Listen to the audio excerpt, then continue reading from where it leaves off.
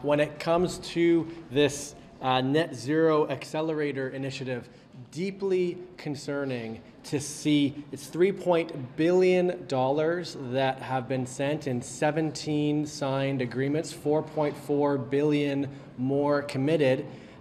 The average dollars per ton reduced, $523 a ton.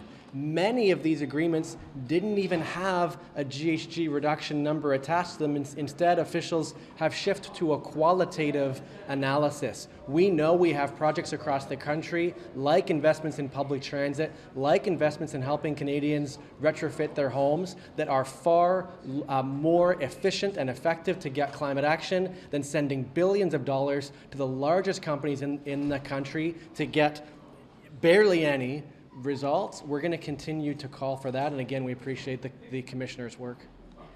That all this, of course, happening when folks with disabilities across the country are being told there's no money to adequately fund the Canada Disability Benefit, yet we see almost $8 billion going to companies, the highest emitting in the country, with barely any results to show for it. And as I said earlier, $523 a ton. Clearly, we need to continue to call for this government to put their dollars towards Canadians' true priorities, and that includes investing in lifting people with disabilities above the poverty line.